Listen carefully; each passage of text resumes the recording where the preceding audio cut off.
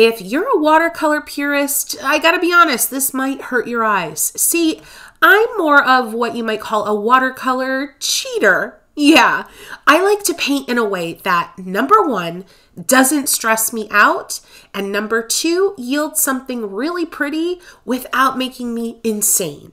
So give me all the cheater supplies: pastel watercolors, ink, gouache. Basically, I'm a mixed media junkie. Friends, you've been asking about these Akademie pastel watercolors. They've been making some appearances here on the channel, and today is the day we're painting a white anemone, but we're going to cheat to paint this white anemone, and I'm proud of it. So to understand how what it is that I'm about to do is cheating, let me explain what a watercolor purist is in the context of the fun we're about to have today. A classic watercolor approach is this.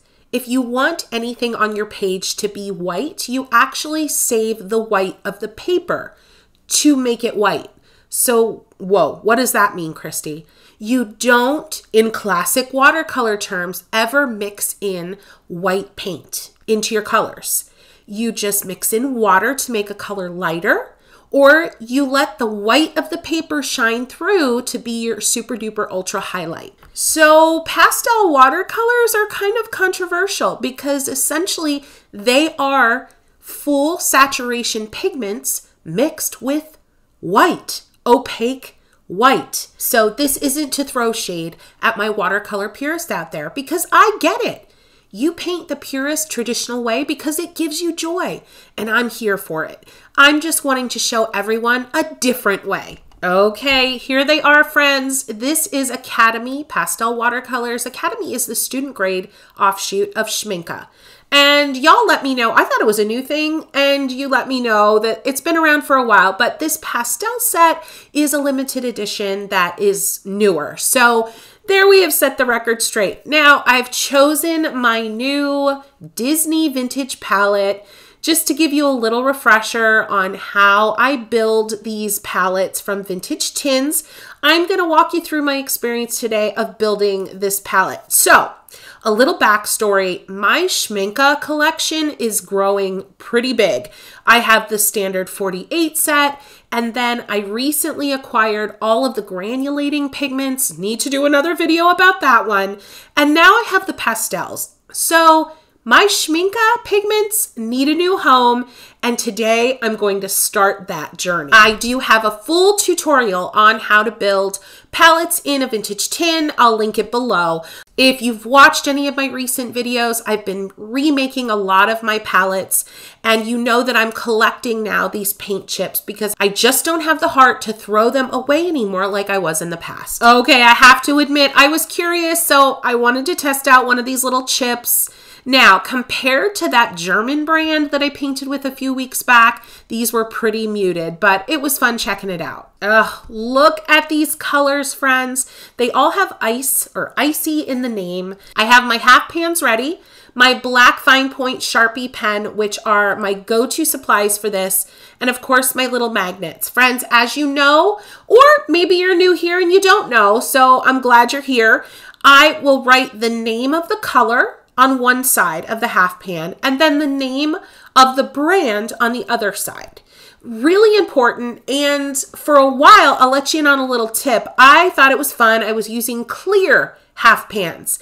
Well, I discovered pretty quickly that was a really poor idea because once the paint was inside of them, and if the paint was dark, I couldn't read all the information that I had just written on them. So white half pans for the win, 100%. I know you might be excited. You just want to get that paint in there, but don't skip this labeling step, because when you fall in love with a color and you've used it down to its itty bitty final moments, and then you're ready to refill it, but you don't know what the heck color it is, you're going to be pretty darn sad. So don't skip this part. Now, I know we haven't even gotten to the actual painting part of this painting video, but if you're having fun so far, give this video a boop. That's a like, friends, and let me know in the comments how you're feeling about these pastel watercolors. Is it a no for you or a heck yes? All right, it's time to swatch these bad boys, and this is a new swatching technique that I've been using, really just a new shape, these little lightning strikes strike marks or S's, really loving them, and you bump the top part of the S and the bottom part up next to the previous stroke, and that's where you get your color mingling for this particular type of swatching. Loving, loving these colors.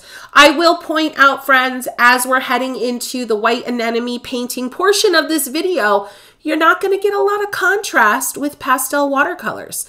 Even at mass tone, which is the most saturated, thick application of these pigments, you're not going to get a lot of difference between the sheer application of these pigments in terms of contrast. So something we have to keep in mind. So why even buy pastel watercolors? So let me explain something called convenience colors. And this is for the folks out there like me who don't really love or thrive on mixing colors themselves.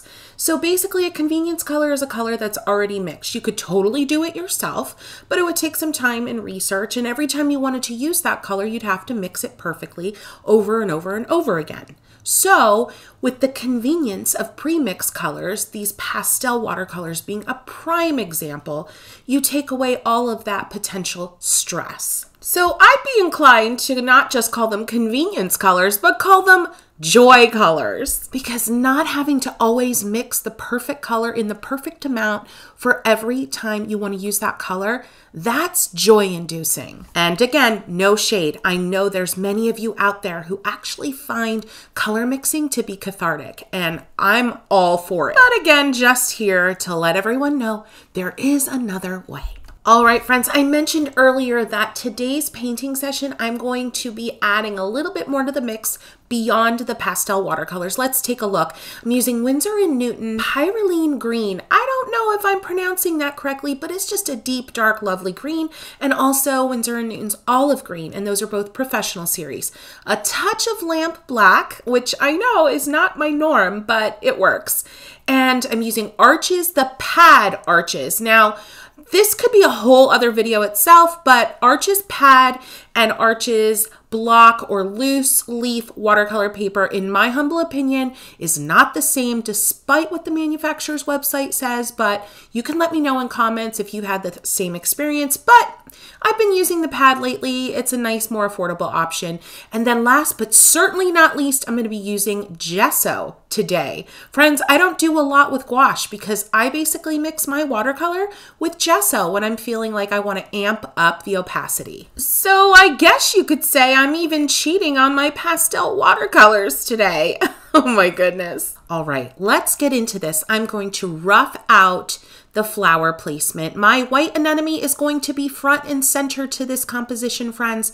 And so I am starting just with a big loose circle. I am using a not very well sharpened HB pencil, and that just gives me kind of a blunt edge that is easy to erase as long as I don't press too hard. I'm also roughing in now the center of the anemone because honestly, friends, the center of every flower for the most part is for me the most iconic part of the flower. So I do pay a lot of attention to it. Roughing out each petal. And when I say roughing, oh my gosh, I mean it. These look like little blobs right now, but that's the point. They're supposed to be simple, basic placement that just indicate basic kind of size, girth, and direction. I did just say girth. Oh my gosh. I'm also roughing out very simple lines suggesting where some of the big player leaves will go and sprays of greenery. Friends, if you haven't seen my video about filler greenery bunches, I'm going to link to it below in the information section. It's not to be missed. And I'm just, again, roughing in some of the tones. A little bit of one of the icy blues as well, just to keep things interesting. You honestly could make this white anemone happen with any of these pastel watercolor tones because they're so soft.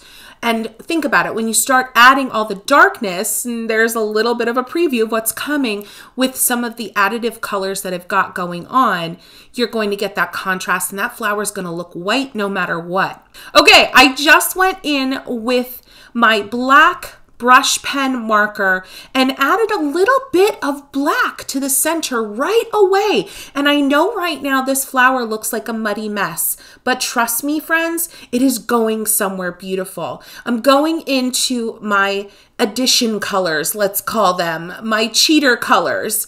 And I'm going in right away to start creating some of this filler bunches of greenery. And in just a quick tap and lift and changing the angle of my 1/2 inch dagger as I go. And before you know it, you have a lovely cascading vine of leaves.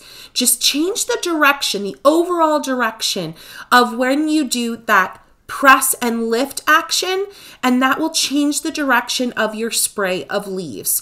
Change how close each mark you make is to one another, like I did just there, and you have more of a lovely raggedy edge leaf that is very indicative of an anemone flower leaf. Remember to do one of my favorite tricks, which is let your brush run out of color as you're working through your composition, like I did just there in the upper right-hand corner. And it gives you just a lovely, softer version of the color that you started with. So you see at the bottom, I started with that really intense dark green, but because I let my brush run out as I did my press and lift brush strokes, I now have a beautiful softer variation of that. More press and lift. Notice the angle I'm holding my brush at. I'm constantly changing the angle. I even flipped it over now with the long edge facing downward to create stems that connect all of these leaves. So be very attentive to how I'm changing the angle of my brush. If you need to rewind, rewatch, do it, because it's so important to get comfortable with changing the angle of your brush. Now let's stop for a minute, take a look where we're at. We've got the big, beautiful front and center flower in the middle. We've got the 2 gorgeous sprays. Our composition is really not where it's at yet. It's not where we want it to be. So I'm going to go up here and pencil in a little bud, a little anemone bud. Now this bud, friends, is going to be kind of abstract. I'm not going to be super, super detailed with it. I'm going and grabbing this icy orange, which is a weird way to name this color, but it's just a creamy yellow. It's gorgeous. And I'm roughing in that bud and adding some of this creamy orange to icy orange to the main flower. Don't get nervous. This flower right now is muddy by design. Anything that you paint with pastel watercolors, if you add in any gray tones, any brown tones, they're going to start looking muddy. But gesso is going to come to the rescue really soon. And I plan this from the get-go. This can certainly be something you plan to bring out the bright whites of your painting with gesso, gouache, or acrylic. Or it can be an afterthought when you try to not cheat and paint a white flower, letting the white of your paper shine through, and maybe things didn't work out perfectly. So gesso can come to the rescue whether you plan for it or not. Now I'm going in hard and bold with my black marker, friends. I forgot to mention the black marker in the section where I talked about materials. I apologize for that, friends, but I went in and I made more of a very concentrated circular shape in the center, leaving a little bit of the lightness of the paper underneath for a shine on that center. And then I went around the circumference of that center and dab and lift over and over again. And the pointed side of my pen is facing outward. So I get that skinnier mark on the outermost edge of the circle that I've made with the black. Still using my 1/2 inch dagger, I have mixed together a little bit of everything to get this dusty, washy, bluish gray color. And now I'm going into those big player leaves that I sketched in early on and kind of just filling them in, honestly. Now, as I'm feeling confident in my strokes, I'm adding some downturned leaves that are literally just a press, a short drag, about a 1/2 inch, 3/4 of an inch drag, and then a slow, gradual lift to get that nice pointed end to your leaf. Taking that same gray and dabbing in a little bit in between each of the petals on the anemone flower to start to build some contrast. Tip number 1 when using pastel watercolors, don't be afraid to go mixed media.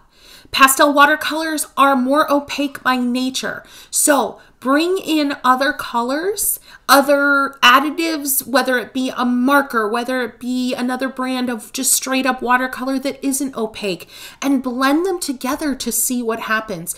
I find pastel, more opaque watercolors to be really coolio when it comes to mingling with their more traditional counterparts. Some magical things happen when a wet puddle of pastel watercolor hits a wet puddle of traditional watercolor or ink from a pen or whatever the case may be. So experiment. At this point in the greenery life of my painting, I am starting to mix the Perelyne green and that olive with pretty much all of the pastel watercolors as I approach the page, especially when it comes to greenery.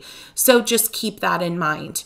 I am continuing on with longer strokes here on the right-hand side with this yellowish grayish color. Friends, I have to tell you, I am so excited about the colors that this pastel set can make with the addition, even if I had just brought in the olive green, let's say. The fact that I can get added contrast while still maintaining the lovely creaminess of these pastel watercolors is pretty exciting, I gotta say. Tip number 2 when painting with pastel watercolors: use more water in areas, because the thing is, pastel watercolors, while they are more opaque, when they water down, they still just sheer out beautifully. So don't feel like you have to use them like you would gouache, thickly and heavily. No, blend them out with tons of water in areas so you can get a nice variety of textures with these watercolors. Continuing on with my favorite eucalyptus bunch. Love this filler greenery. I'm using a variety of colors that are already on my palette. 2 strokes, press and curve. Press and curve and fill in the middle. The most important part of getting this really fun bunch of eucalyptus is just change up the color every time you go back to your palette to load up again. Just grab something that's already on the palette and press and curve twice, fill in the middle. You're gonna have all these lovely wonky oval shaped eucalyptus leaves and you're going to be thrilled with them. Add a little light line down the middle with a contrasting color and you are done. You have the most gorgeous spray filler, a bunch of beautiful eucalyptus that you could imagine. I've switched over to my liner brush, friends, and I'm starting to go in with the more contrasting colors that are already on my palette, and I'm adding a little bit of linear detail. Now, I mentioned I'm going to be using gesso at some point soon, but I do want to add in some detail at this point, which I know may seem counterintuitive because I might be putting gesso right over top and covering a lot of it, but that's going to add interesting texture. Friends, you know me. I'm nothing if not weird. I do things a little differently, but I do feel like I get some really cool effects because I'm willing to take these leaps. I'm willing to risk a painting that I love. Because let me tell you what, friends, at this point, I am in love with this painting. And remember, you want to be good to yourself. And when you're happy with something, tell yourself about it, okay? I'm in love with this painting, but I'm willing to risk this painting because I know if I try something really cool, something even more awesome might happen in my painting. And more often than not, my willingness to risk pays off. Starting to bump up the contrast, getting a really nice dark green on my brush, and I'm going in between certain petals, and this is what I call notching, doing little deep V's where the petals meet, and it's just a way to add instant contrast between leaves in a white flower. This is something I do in all flowers, but it's especially important with white flowers because it really starts to make those leaves pop. See what I did on the palette there? I stroked my brush down the palette. That is just a simple way of removing some moisture or pigment excess from your brush. And I went back into my eucalyptus once I felt I had the perfect amount of moisture and pigment on my brush and added in stronger contrasting lines to finish those off. Back to the marker, I am really kind of booping up the intensity of that ruffly blackness that happens in a white anemone. I clearly don't know the actual scientific term for that, so if anybody knows in the comments, certainly let us know, because black ruffly stuff certainly is not it.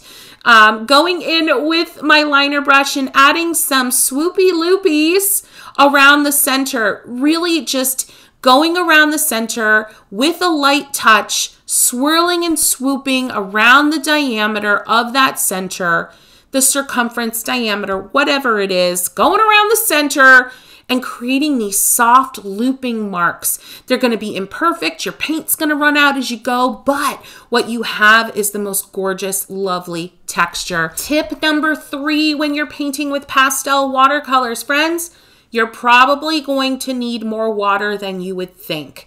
For whatever reason, and again, I'm sure there's a scientific reason, but I find that I need more water in my paintings when I'm painting with more opaque watercolors, pastel watercolors, or even mixed media where I'm bringing in things like gesso and other brands of watercolors.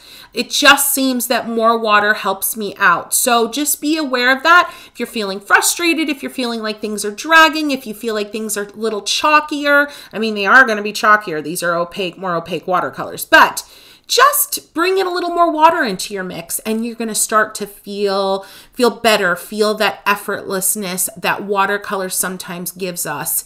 More water, everything will feel better, I promise. Adding in a few berries, of course, you guessed it, with that icy pink. I just used the tip of my 1/2-inch dagger. It's a little bit big of a brush to be doing that, but that's why I love daggers, because that tip gives me a lot of nice control for smaller areas. And I'm not adding much contrast to these berries, going right in with my liner brush and a soft green that's already existing on my palette. Friends, can you believe I'm mixing this much on a palette? Because I'll tell you what, I can't believe I'm mixing this much on a palette, but it's kind of fun. So creating just simple little scratchy lines in between the berries to suggest branches, and then a few press and lift leaves at the very top of the berry bunch on the left hand side. Just a few press and lift, changing the angle of my brush just a little bit to give a quirky little swag of greenery, and just a few press and lift touches, very small at the bottom right. And oh my gosh, friends, I'm so happy with this. But honestly, my anemone is muddy. She's muddy. I'm not surprised. I mentioned it earlier. I knew she was going to be muddy because I'm using pastel watercolors and I didn't save the white of my paper. So it is time for one of my favorite things, which is gesso. Gesso is what's traditionally used to prime a canvas. Because canvas, you know, it's like a ivory color. So folks will use it to prepare the canvas, make it a more hospitable color, and make it a more, obviously, more hospitable texture to paint on. Gesso is basically like a watered down acrylic, and friends, I love gesso. When I'm bringing in white into any of my paintings, I will either use gesso, sometimes a gel pen, but 98 times out of 100, it's gesso. And friends, look at that. You can add a lot of texture. In one stroke, you can reimagine an entire flower. It's incredible. Watch the transformation. Yes, I'm going over top of what I've already painted.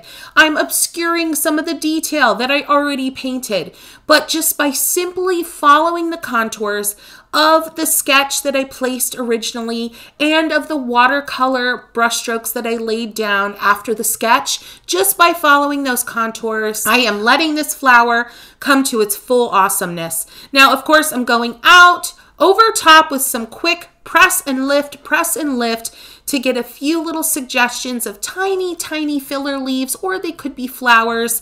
These could be little lily of the valley for all we know. Just a little suggestion of white in a few other areas throughout the composition. And friends, I risked a lot with this painting, with this composition, with these materials, but there is so much reward for your risk. 9 times out of 10, your risk in art, your risk in creativity, it's going to pay off, friends. It's worth it. It's worth it. Because let me tell you what, even if it's a complete flop and your risk takes you to a point where you want to rip up the painting, you know what, friends? You painted it once, you can paint it again. Paint it again and risk again, because what happens at the end of risk is either learning or a complete and utter breakthrough, and it's all good. I get so excited and I'm getting a little choked up because this is such important stuff that we're doing here for our joy, right? It is. Okay. I'm gonna stop crying. And if you want to now paint a white flower without cheating, I want you to watch this video next. And friends, happy painting.